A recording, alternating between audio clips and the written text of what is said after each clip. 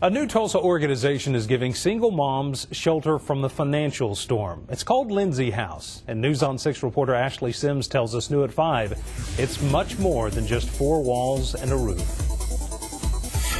900 miles from her last home, it was a long, bumpy road that brought Ebony Doyle to this doorstep. I had a car, and I was dependent on that shelter once again, and they turned me down. So that put me in just a terrible situation for me and my children. Before Lindsey House, Doyle and her 3 small children were basically homeless. It was really hard on them, no stability, not having a bed to sleep in at night, me not having a bed, I'm stressed out, so it was rough on all of us, especially my children. Unfortunately, situational homelessness is a huge issue in Tulsa. So this is an example of one of our apartments. Nellie Kelly says Lindsey House is opening the door to a new life for single moms struggling with homelessness. Only the beginning of Lindsey House is just 4 walls and a roof. We want women at Lindsey House to know that yes, they can be self-sufficient. Yes, they can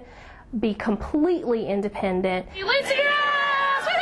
Supporters celebrated the official opening of Lindsey House, but it's already home to 9 families, including 16 children. And moms like Ebony Doyle are getting help returning to school, getting jobs, and learning how to be financially free. A good opportunity for me and my children to gain some stability, some financial strength, so I'm going to take advantage of this. This is a blessing. When families leave Lindsey House, they're not walking out empty-handed.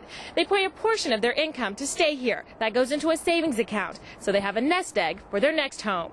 Ashley Sims, the News on 6.